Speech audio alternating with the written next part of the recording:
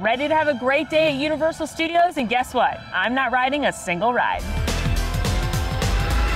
I'm spending the day at Universal Studios Florida, the original theme park here, and again, not riding a single thing. Instead, I'm focusing on something I don't think gets enough credit at Universal, the entertainment.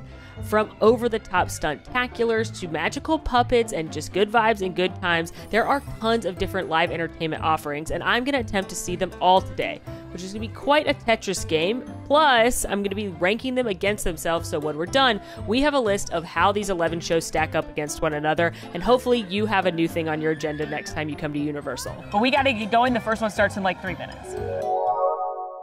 I love walking into this park because they play the scores from Universal Pictures, so Back to the Future, E.T., Jaws, Jurassic Park, and many more, and it's just such an epic way to begin your theme park day. Now, with Universal Entertainment, there's not a ton of big offerings right now. The projection show on the water they had here at Universal Studios Florida at night is under refurbishment, as is the nighttime castle show on Hogwarts over at Islands of Adventure. They also don't currently have a parade, but there are tons of little shows throughout the day I think most people overlook, and that's what we're focusing on today. But because they don't have big firework productions or Fantasmic like over at Disney, people don't tend to pair Universal and entertainment together when they really should. They've got some older shows, some classic shows, some high-tech shows, a brand new show that I haven't even seen yet, so I'm excited to spend the whole day watching theme park entertainment, which I absolutely adore, and sharing with you some of these underrated gems throughout the park. But to start things off, we are headed to New York to listen to Sing It, which is an a cappella group a la Glee or Pitch Perfect. And I'm excited because I love a poppy mashup. I've heard them do an ABBA mashup. I've heard them do some MJ. Let's see what they've got for us today. Start this off in a nice, smooth beat.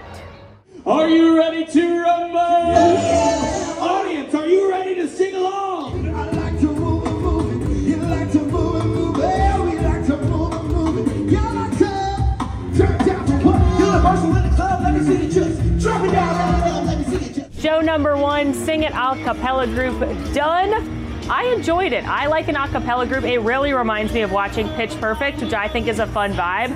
I don't know if this is one of the shows that you really need to schedule into your day, but what I like about these mini shows, and you're gonna see a bunch of them, is that they're fun filler between long lines for the attractions, or maybe you've gotten a cold beer from Finnegan's and you wanna enjoy some live music. You can find the show times for these in the app, but I don't think this one's gonna top the list as far as must-sees, but I've always enjoyed it.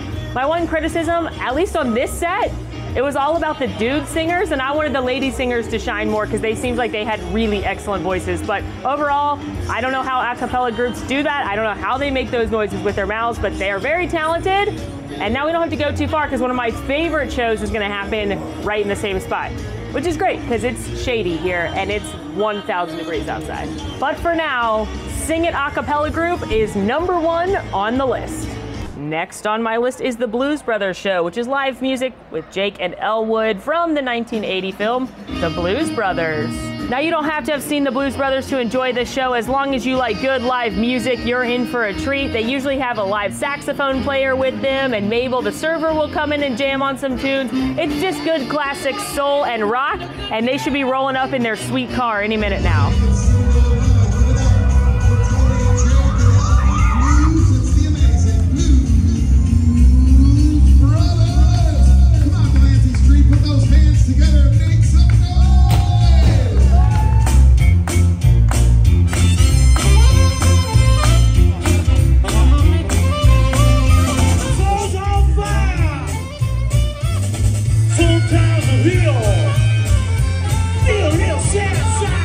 Live show number 2, the Blues Brothers, check. I love the Blues Brothers. Now, I was a little disappointed that Mabel the waitress didn't come out, but I guess things are pretty busy at the restaurant. However, I think their shows are so fun and high energy, and they're just playing good, classic American rock music. So if you're into that, this is one that I think you should look at the show times for and make it a point to see. It's one of my favorite things to do in the afternoon. Again, grab a drink, grab a snack. There's Starbucks right here, there's Finnegan's right here, and enjoy the Blues Brothers because I think they're a lot of fun. So, sorry to Sing It, you were great, but you're no longer at the top spot. Blues Brothers number 1, Sing It number 2. We'll see how it all shakes out at the end. And once again, we don't have to go very far because we're headed to a street party. Don't have to go too far once again because we're headed to our first street party of the day. This one is Vamos Bailalo, which is, come on, dance it. in English. This is a Latin street party. Think West Side Story meets In the Heights. I've only seen it a couple other times, but y'all, it is so fun. It's got great music, it's got audience participation, and you're just gonna leave smiling. And I'm finding a spot right here, and you know what? I am ready to dance it. Let's go.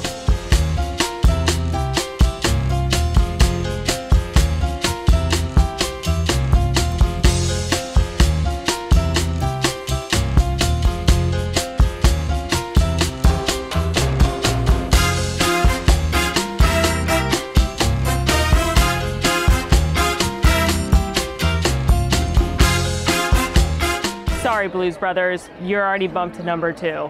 Vamos is such a fun show. First of all, if you're not gonna get down with Gloria Estefan and Enrique Iglesias, I don't know what's wrong with you, because the music is fantastic. You can't help but move and dance a little bit along in your spot. Second of all, the cast looks like they are having the best time.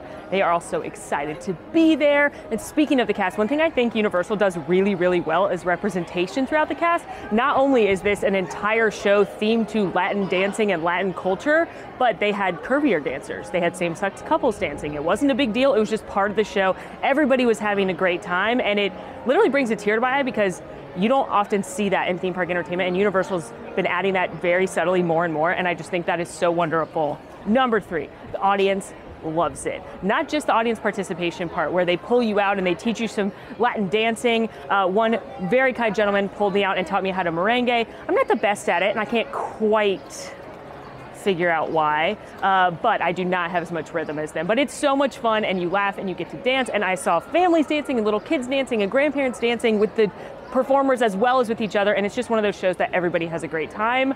This is another one that if you like that kind of music, and I don't know how you could not feel the rhythm in your soul when you hear that kind of music. I mean, who doesn't love Henry Churches? You know what I mean? It just, you feel like dancing when you hear it. Great, great show. Highly recommend, and it's taken the top spot. Now, we have a few minutes to kill, but we don't want to go too far because our next show is just right down the street. So I think we're going to get a little snack, and then we will build some beats. Got my snack. Because despite what Max and Alan say, coffee is a snack. It is a survival tool. It is the fuel that feeds me and gets me to my goals. It is a way of life.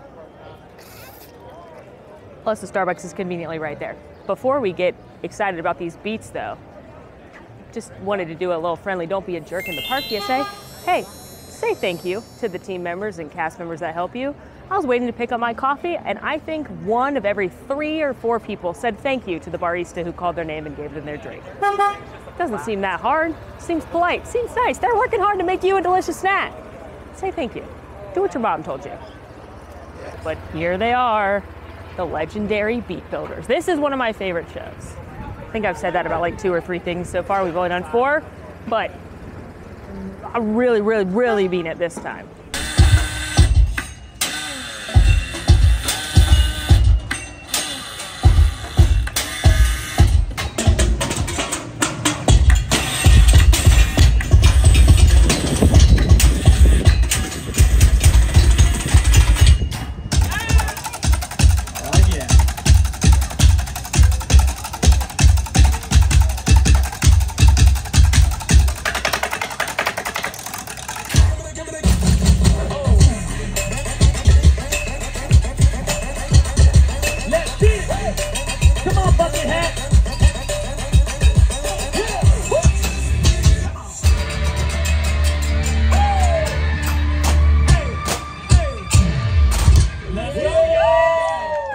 I just love the Beat Builders so much.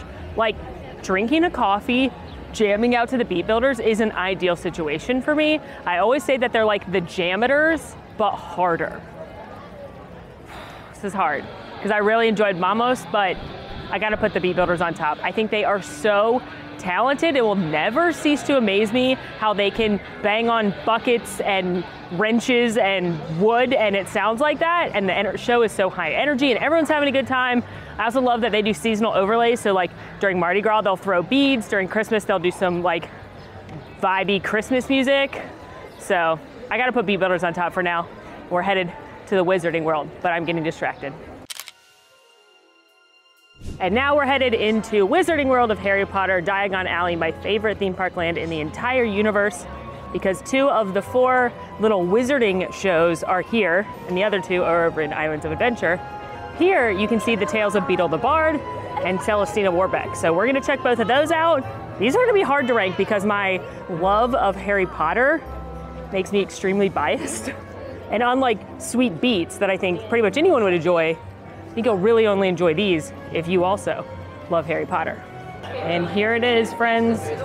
Things that never get old for a million. Ugh, I just love being in here so much. The first show on our list today is Tales of Beetle the Bard. This is where they have magical theater students tell a story from Beetle the Bard. Now, it used to be a couple different ones, but recently they've just been doing the Tale of the Three Brothers, which is the story from Harry Potter and the Deathly Hallows about the 3 different Hallows: the Cloak of Invisibility, the Elder Wand, and the Resurrection Stone. He pretended to congratulate the 3 brothers upon their magic, and said that each had earned a prize for having been clever enough to evade him. Then, when a puppy stole them all dead with it, the brothers lied. The figure of the girl he wants him to marry before untimely death appeared once before him. Then the youngest brother shared the cloak of invisibility.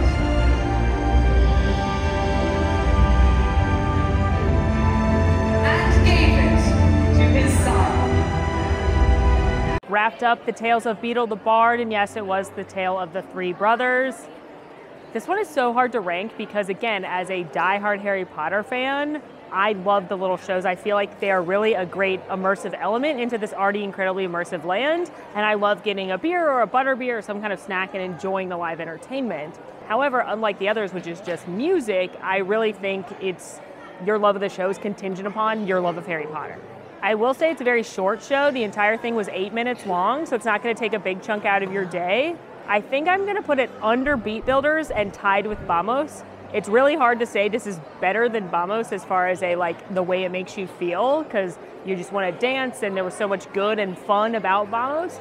But I think technically this show is cooler. From the puppetry and the cool effects that they use is more advanced.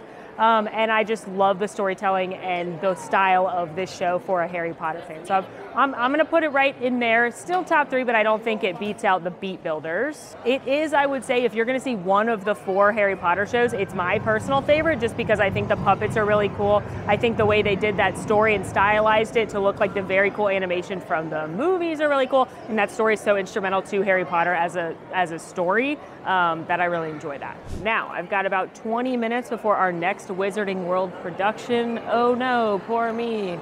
23 minutes in Diagon Alley. What's a girl to do? A girl is to wander and enjoy, maybe check out merchandise or get a snack. TBD. Let's pop into Weasley's Wizard Wheezes to see if they have anything new and whimsical and fun. Maybe also get a treat at Sugar Plums while we're at it. I don't quite have time to get lunch in between these shows because it's lunch rush right now, so all the food stands have long lines. But I think I could get a little treat. I do love this store. It's so fun. It's so full of Easter eggs. I've pointed out some of them in different videos, but I'm thinking of doing a gigantic Secrets of the Wizarding World video. I've had this on the calendar for a while and haven't been able to film it, where I just do 100 tiny details and secrets and stuff. That's Umbridge, fireworks. Let me know if you'd watch that.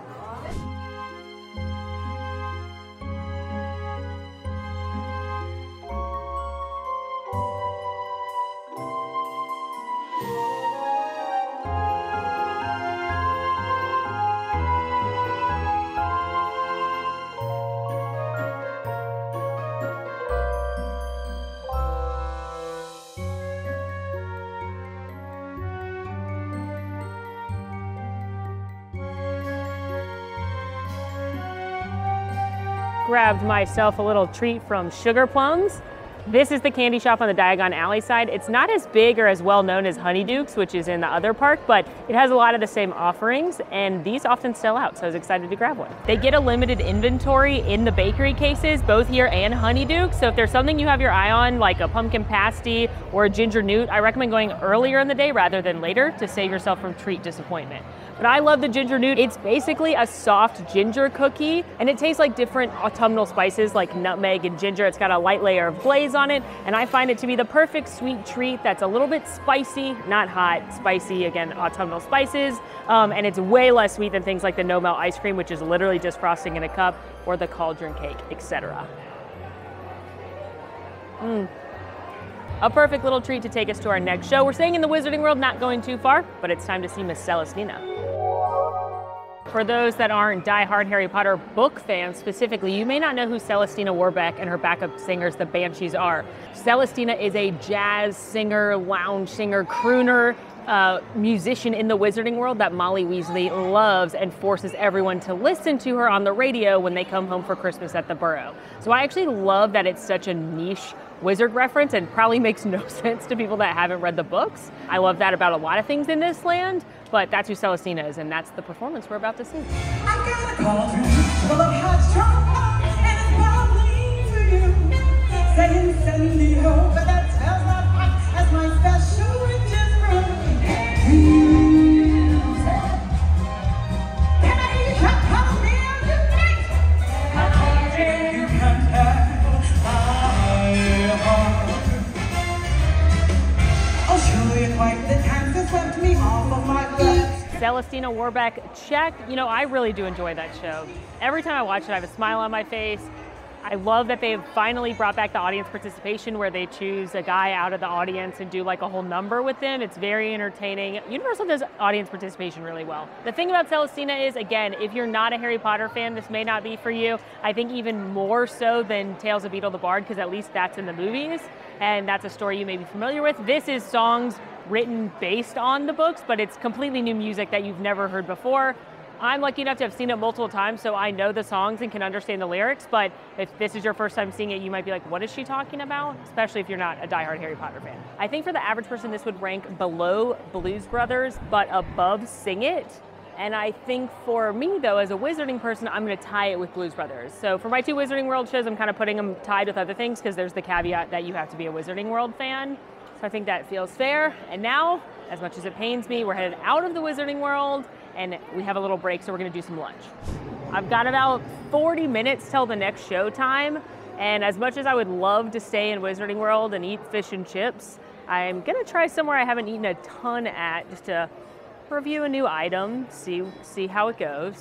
Goodbye, Wizarding World. I love you. Grabbed a bite to eat at Fast Food Boulevard in Springfield, which is the Simpsons area.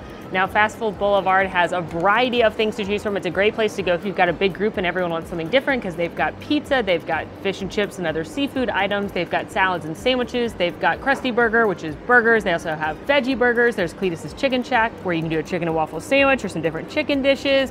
They also have Flame and Moe's in there, which does some specialty beverages themed to the Simpsons. I would highly recommend mobile ordering though, because it's very, very busy in there, and mobile order, while it took a few minutes, maybe 5-10 minutes to get my order, much faster than the regular line, and the team members are working really hard to get all the orders out. That said, couldn't find any seating in there, so I found ample seating right outside here, right outside our next show, in a fan, which I love, to eat my caprese salad. Never had a caprese salad here at Universal, but it's so hot outside today, wanted something a little bit lighter. And I thought this was a little more unique than a Caesar, so why not give it a whirl? I love a good caprese. I wish I'd had the option to add like some chicken or something on here, but all I could get was just this. I love a good caprese. Just mozzarella cheese, tomatoes, balsamic, and some basil. They did put this one on a bed of lettuce though for extra green. Wish there was a little more basil. Boop. Hey, Poppy. Hello, cute cat girl I don't know, but I like your ears. Anyway, this is completely fine. It's nothing unique, but it is a very decent caprese salad. Big chunks of cheese. Tomatoes are fresh. Like the basil on there. I wish there was a little more basil, The vinaigrette obviously is not house made, but it's good. It's acidic. It's a little tangy. Would I get this again? Probably, but it's definitely not my first choice for a salad or lighter dish in the park. That would be up at Today Cafe, but that's all the way at the front of the park. And our next show is literally, I'm looking at the amphitheater, so I didn't have time to go all the way up there. If you really want a good sandwich or salad or something lighter, that's what I'd recommend. But if you are coming to Fast Food Boulevard and you don't want something fried or really heavy, this isn't bad. I don't know how full it's gonna keep me though. Headed into our next show. This is also the first of the big theater shows where there's actually an amphitheater and a place to sit down, though it's not inside, as a heads up. Animal Actors on Location. This is a stunt show, but the stunts are performed by animals, which is awesome. And these are animals that have been in real movies and TV shows. It's not exotic animals or anything, but it's like dogs and cats and birds. And they're really cute and it's pretty funny. And you learn about how they use animals in TV and movies. It doesn't tend to fill up. However, if you do have Express Pass, it's nice knowing you could come in at the last minute and be prioritized. I would say if you want to see the show, I'm here on a pretty busy summer day and I'm walking in 7 minutes before showtime, and there's plenty of seats.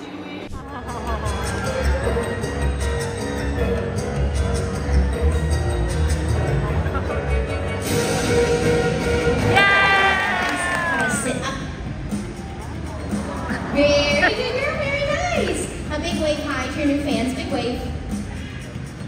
Okay, all right, come on down here. Now Mabel here, she's gonna help me show you some of the basics that we train our dogs. One of the very first things that we train them is a mark. The basket's unstick. Get out of here. Animal Actors on Location, check. I do really enjoy that show every time I see it. As someone who's a little bit of a movie nerd and a pop culture fan and loves fun facts, it's cool to see animals like Frank the Pug from Men in Black. And it's cool to see how they do some of the special effects like the bird flying for different movies. Plus, who doesn't want to see really cute dogs? I always want to see really cute dogs. They also shared in the show that a lot of the animals are rescues, and I love the idea of rescuing a sweet pup or kitty or even a bird from a shelter, and then they get clapped for the rest of their life because they're such good boys and girls. It's also nice to have a family-friendly show that people can enjoy and sit down in the middle of a long day. Everyone in the audience seemed to be enjoying it. It's funny, there's some good bits with the trainer and the animals and the guest volunteers, so I really do enjoy it. The hard thing about this show is where to rank it, because it's about a 25-30 minute show, which is a big chunk of your day, especially for people that are doing park to park and they're trying to do all the roller coasters and all the other attractions and enjoy time in the Wizarding World and et cetera, et cetera. I certainly wouldn't pick this over something like spending time in Diagon Alley or riding something like Velocicoaster. I think it's much more of a nice to do as opposed to a must do when you're in these parks. However, if you do get to see it, I think you'll enjoy it as long as you like dogs. If you don't like dogs, look inside yourself. What's going on? As far as the ranking goes, I'm having problems deciding if it should go above or below the Celestina Wartback / Blues Brothers ranking, because I think this is probably more universally appealing. But for me personally, as a Harry Potter fan, I'd rather be in Diagon Alley. And as someone who just likes to vibe to live music, I am much more likely to watch Blues Brothers than make time for this show. So I think in Molly's rankings, which is kind of what this is, I'm putting it under Blues Brothers and Celestina. Again, all that said, if you like dogs, I don't think you're gonna be disappointed if you see the show. But for us, we're headed back to where we all started. We're going back to New York. Back where we started several hours ago, headed to the other side of Revenge of the Mummy now to see Marilyn Monroe and the Diamond Bellas. This is another one of those small little shows, just a little street atmosphere. I love street atmosphere, y'all, street atmosphere. It's a bummer to me that so much of it has not returned at Walt Disney World. The citizens of Hollywood, the citizens of Main Street.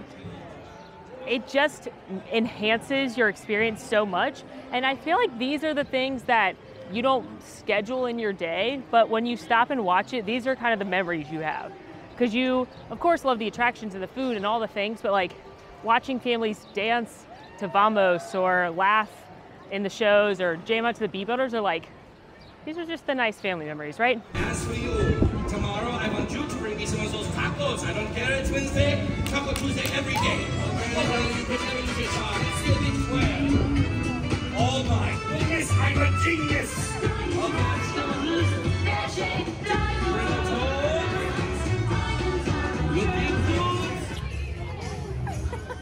Thank you, Marilyn. Thank you, ladies. Just saw the lovely Miss Marilyn and her Diamond Bellas. That's definitely the shortest show of all. The actual show portion of it is like 6 minutes, maybe 7. It's a fun little show. We've got a director come out and he's directing Marilyn and her Diamond Bellas and a new picture. Fun music, Diamonds Are a Girl's Best Friend, Candyman, and the director's actually really funny. I was watching him a lot this time and he was cracking me up because he was like doing the choreo with them and cheering on the girls. So it's a very cute show. It feels very thematic to be here in the old-timey New York area and have Marilyn here. It's fun that you get to have a little meet and greet with her afterwards if you'd like to get a picture with Marilyn Monroe. That said, this is easily the bottom of the list for me. I enjoyed the show. I'll stop and watch it occasionally if I'm walking by, but it's not only really, really short, but I don't think you can compare actual singing and playing of musical instruments and like dogs doing cool things and the vibe of the Vamos dance party to 2 short dance numbers with someone who's Marilyn Monroe. You know what I mean? So it's cute if you see it when you're walking by. It may make you chuckle, may make you smile, but I definitely don't think that's one you need to prioritize out of the rest of the shows. Now we do have a little bit of a break until our next one, and I've actually never seen this one. So fun. I came over to Mel's Drive-In, which, spoiler alert, is where our next show takes place, and I was gonna get something cool to drink, and there's a ton of characters out in the area. I met the trolls because I love Guy Diamond so much, but I've also seen the Madagascar penguins, some of the Simpsons. I saw the lion from Madagascar for a moment. This is usually where you can find the Scooby-Doo gang too, so tons of characters just out and about, lots of fun on this kind of old Hollywood street right here. But I'm headed into Mel's to get something to sip upon quickly before our next show. Mel's is themed to be like an old-fashioned 50s diner with milkshakes and burgers and chicken tenders. The food I've had here is fine, nothing phenomenal, but the theming is really cool. Highly recommend mobile ordering here as well. It's not peak lunchtime anymore, so it's not quite as busy, but it can get really full at peak lunch and dinner time. While I sit here for a second, here's how you can find the show times. It's on your home screen of your Universal app. You're just gonna click shows. It's gonna bring it up to you in a map format. I like to click the hamburger menu up at the top to get it to spin around and be a list. So this is all entertainment. It's gonna show character experiences, interactive shopping experiences like wands, and all of the shows. You can filter it if you'd like. So I filtered out Islands of Adventure since I'm not going there today. And then it's gonna show me everything in Universal Studios Florida. So the Born Stuntacular, animal actors on location, and then again, meet and greet type interactive experiences like meeting the night bus driver, there's Vamos, there's Celestina. And so if you click into any of the shows, it will give you all the show times. That way, if you wanna plan, or you can set a reminder. So for example, we are going to see the horror makeup show at 4:30. So I could click that and it would set a reminder if I ask it to, so that way I don't forget. So it's a good planning tool as well.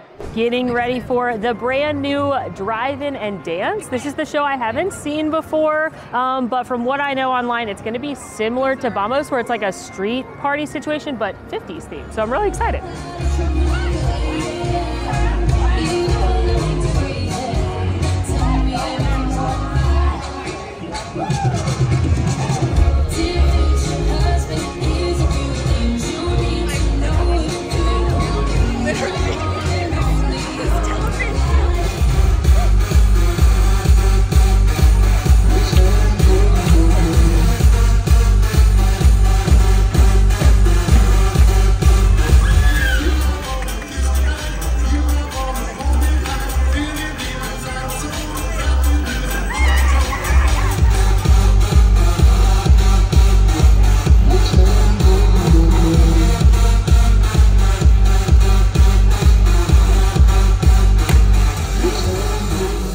Just saw Drive-In and Dance. Basically what happens, there are some very cute dancers that come out in like 50s style outfits. There's also some dancers dressed like the servers from Mel's Drive-In. And then the 50 style dancers do like more of a classic 50 styles dance, like a she said kind of cute flirty dance with each other, and then the waiters bust out of nowhere and they crush it on the dance floor.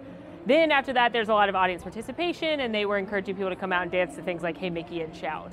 It was very short. I will say that the actual like choreographed part of it was just a few minutes. It was 2 or 3 songs. It was definitely shorter than Vamos earlier. And then people did seem to be having fun during the like group participation, audience participation moment. It definitely had the most difficult choreography of any of the dances that I'd seen so far today. I think it was the most like, especially the hip hop portion of it was very impressive choreography. All that said, it was not my favorite. I think I'm gonna rate it higher than Marilyn Monroe just because I think it was a more impressive show, and I think the audience enjoyed the audience participation part of it. But I kind of wanted more. I wanted more of the like 50s style dancing and singing. I wanted more 50 songs. Because even when they were doing the 50s style singing, it was to like Charlie Puth. So it's cute. If you're in the area, check it out. But there's tons of characters out here right now, and I think if I had time spending right here, I would spend time meeting like Boots and Dora and The Simpsons, and maybe just catch glimpses of this. But yeah, if you've seen the new show, let me know what you think down in the comments. But now from the newest show in the park to the oldest. I don't want to be negative about the new show because I could tell the dancers were having a great time and they were phenomenal. It just didn't seem like it had the same kind of heart and audience excitement and soundtrack as Vamos, which is the best comparison. But now we are headed to the horror makeup show. This is an opening day show, and it's been dazzling guests ever since. Look, there's that girl with the cat ears. I have no idea who she is, but the children seem excited. I've never seen her before. Hold on. Cat ear cartoon kid. Cat ears for kids. No, who is she? What's your name? Y'all, I've Googled everything I can think of. I've Googled Universal Orlando meet and greets little girl cat ears. I've Googled cat ear little girl cartoon, and I just get little cat ear headbands to buy. At one point I was getting an article about the history of Oswald the Lucky Rabbit. Like, who are you? You're so cute. It'd be rude to just come up to you and ask who you are. So I need help. But for now, we gotta see the show. Universal's horror makeup show. Again, opening day show, super fun. Hello. Hi, just in time for the 4:30 show. Great. This is one of my favorite things at Universal Orlando, and not just because of the show, but because of the lobby. There are real movie props from Universal movies dating back all the way to Psycho, but who cares about that when you've got the real Ben Gardner's head from Jaws, the greatest movie of all time. I love it in here. If you're a movie buff, make sure you come in this lobby and check out all the props prior to the show, or at least even if you don't see the show, come in here. Now, I do want to give you a little heads up that this is not a family-friendly show, but it is about how they make horror movies, from the oldest ones like the Universal Monster movies up to some newer technology, and then it's live on stage. So there are some, there's fake gore, and the hosts, which are a huge reason I love the show because they're very off the cuff and make relevant jokes and change up the jokes and everything.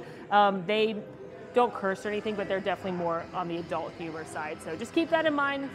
And here we go. Also, the show, if you want like the best seats in the house, does fill up a little quicker. It does take Express here if you have Universal Express, but I recommend getting here like 15 minutes before the show, and you should be okay to get a seat. Alex Ross! Hey, hi everybody! Welcome to the Horror Makeup Show! I'm dying! Nobody cares, nobody cares.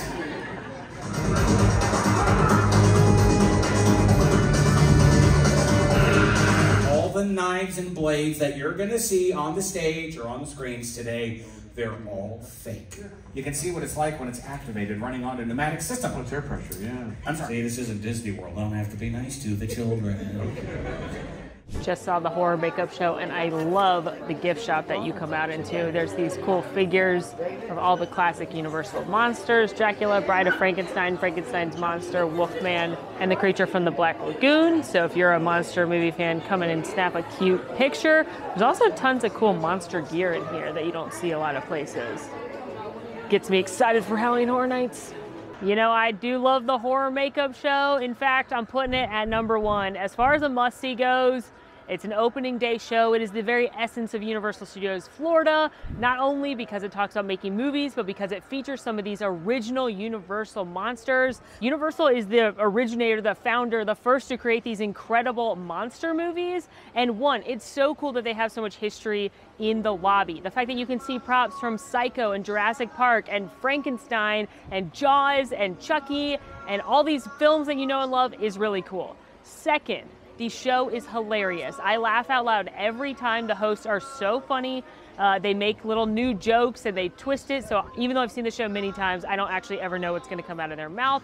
They do another great job with audience participation. It's really interesting to see props from shows like American Werewolf in London, which changed how movie magic is made. I think it's just a really entertaining show. Plus you're sitting down in air conditioning, if nothing else. So for me, as far as if you're gonna see one show when you're at Universal, this is the one. It is the most Universal. I think it's the funniest. It's a great show. Absolutely put it on your list while you're here. And now we are headed to our final show of the day, the Bourne Stunt-tacular. As the name might suggest, this is a stunt show themed to the Bourne films. I actually really like the original Bourne movies. I haven't seen all of them, but when the first few came out, I really, really liked them. I love a good action movie, you know? Maybe surprising, but I do. I mean, they're no Fast and the Furious, but they're pretty good. Just as a warning, if you're headed to see the Bourne Stunt-tacular, one, it is very popular, so I would get there a little earlier. It does have Express, so that is helpful, but I would get there if you're coming to one of the middle of the day shows when people are trying to avoid the heat like 30 minutes early. Also note that there is fake gunfire and smoke and things like that, so just keep that in mind with your kids or if you're sensitive to those sort of things. When you start off through the queue, you're actually gonna see some props from the Bourne films, like that car over there. I mean, Express line, but we are gonna look at some different images from the show. I haven't watched these movies in so long. Should I watch them?